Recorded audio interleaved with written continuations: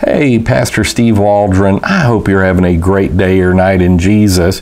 We're looking at a multi-volume set. This is just one of them, of the 1611 Dispensational Study Bible, designed for those students who want to study their Bible dispensationally.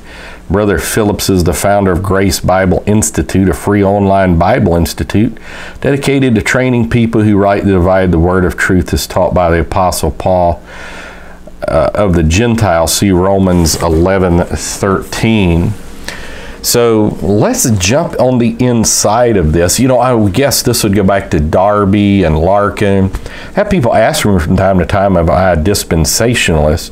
I'm definitely not a strict dispensationalist. I don't mind people pointing out, you know, like the time of innocence and this type stuff. But I think it's Dave Norris who pointed out that God has just always dealt with people through faith. So I'll let you just take a look what it's like on the inside. It's just a paperback, very large, but thin. So I could see how this would fit on a bookshelf, that type thing. And it's kind of just intuitive how to use it. And I appreciate that he comes right out and says, this is who I am. This is volume 3, Ages to Come, Hebrews through Revelation. So, I mean, like, there's no guesswork. Like, come up hither. This is the book of Revelation. You know the perspective. And I'm always surprised with how many people who are still, like Larkin, dispensationalist. So he really had a dramatic impact. And sometimes when Larkin's books become available, you can't hardly get them because people are so, wanting them so quickly.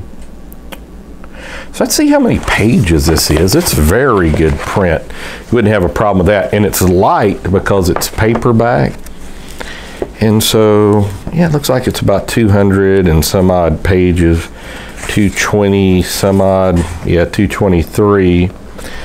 And it's basically just scripture, very big, and then commentary. There's just not a lot else to say about it. So the 1611 King James Dispensational Study Bible, New Testament by Jim Phillips. You may want to check it out, whether you're dispensationalist or not. I know dispensationalists and Reformed or covenant theologians fight a lot. I wouldn't say I'm a strict covenant theologian as well, even though I do acknowledge biblical covenants, Davidic, Abrahamic, Noahic, and on, of course, the New Covenant. But the covenants in heaven, who's saved, who's lost, I don't see scripture for that. Anyhow, that's a whole different subject. 1611 King James Dispensational Study Bible, New Testament. Thanks for being with us today. Keep praying, keep reading the Word. Let's live for Jesus. Amen. Talk with you later. Bye-bye.